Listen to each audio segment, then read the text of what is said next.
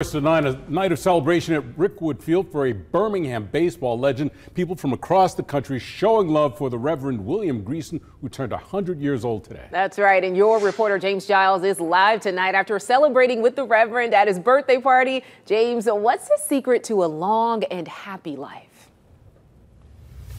Brittany, Steve, when I asked him, he looked up to the sky, looked back at me, and said, God and staying humble. God is a good God. When the Reverend William Greason looks back on the last 100 years, only 3 words come to mind. Lord, thank you.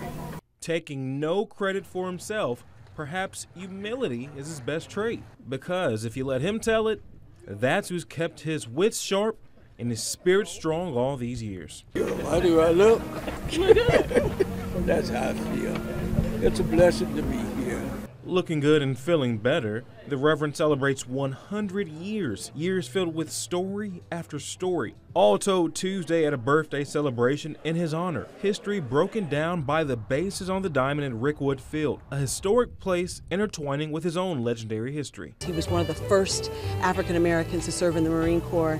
He was also, a Negro League baseball player, and he was a pastor, and he was a civil rights activist.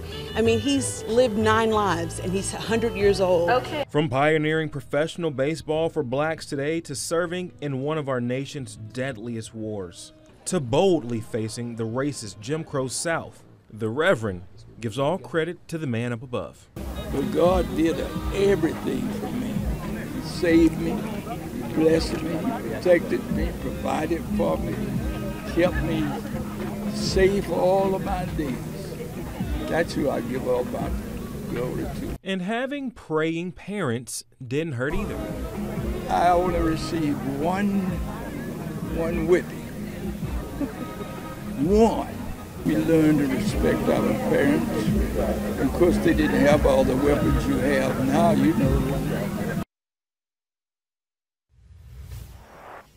In Major League Baseball also wishing the Reverend a happy birthday today. They write, wishing a happy 100th birthday to Reverend Bill Greason, the oldest living Negro Leaguer.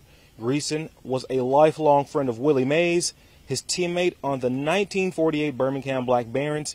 In 1954, he became the first black pitcher in St. Louis Cardinals history. Reporting live in Birmingham, your reporter James Giles, WBRC 6 News, on your side.